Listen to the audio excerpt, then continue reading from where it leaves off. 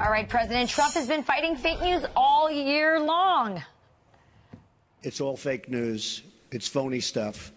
It didn't happen. Fake news. Fake news. Fake news.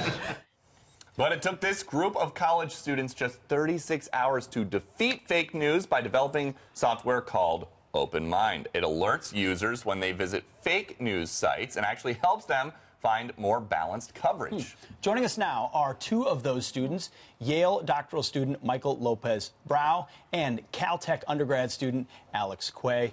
Michael, Alex, thanks for being here. Appreciate it. Thanks for having us. So this was part of a contest to sort of figure this out. Now, you're a psychologist, a doctoral student at Yale, and you're a tech guy at Caltech, right? How did you find each other together on this project? So we just found each other like on a social media called Slack, where people were forming teams for this competition. So that's all it really took. People said we wanted to deal with fake news, and me and my friend agreed. And on the psychology side, what are you looking for when you're looking for fake news? So for fake news, we're looking for a lot of very subtle biases that might be present in articles, and how these biases in the articles might affect the users reading them. But how can you tell, or how does the program tell the difference between maybe something in the Washington Post or CNN that may be leaning left because the author has liberal tendencies versus something that is just straight up not true? Right. So I think it's important for our definition of fake news on our software. We're not just, we don't look at biased news. We're looking at news sites that deliberately try to deceive their viewers. So an example is the website msnbc.co, which is trying to impersonate MSNBC. And so that's the kind of site level fake news that we're trying to tackle.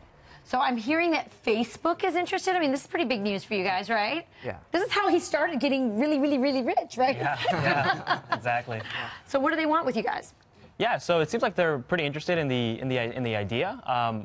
When we started this project, previous attempts have focused on trying to use machines to classify an article as either fake or real, but none of them have actually tried to target the users and to see if we can train users in just being more careful and skeptical when they're reading news sites, regardless of whether or not it agrees with their... So based on your technology, what happens? You enter a search term for a certain news story, you go to a site, and for the reader, what's different about the interface then? Sure. So if the news site matches on our database of fake news sites, we show a pop-up warning that tells them why this site was being marked as fake news. And of course, they can dismiss this pop-up and continue reading. On the other hand, in the background, we're analyzing the news sites that they're reading, looking at the major topics and its biases. And let's say they're always reading negative news about a politician. We might suggest a positive take on this politician from another news site to give them a more balanced diet of news, because we think that gives them the clearer view of both sides of the story. So we got to ask, we bumped in with President Trump talking over and over the last 2 years about fake news. How much of what people watching right now see online, on Facebook, on their news websites, how much of it is fake? Yeah.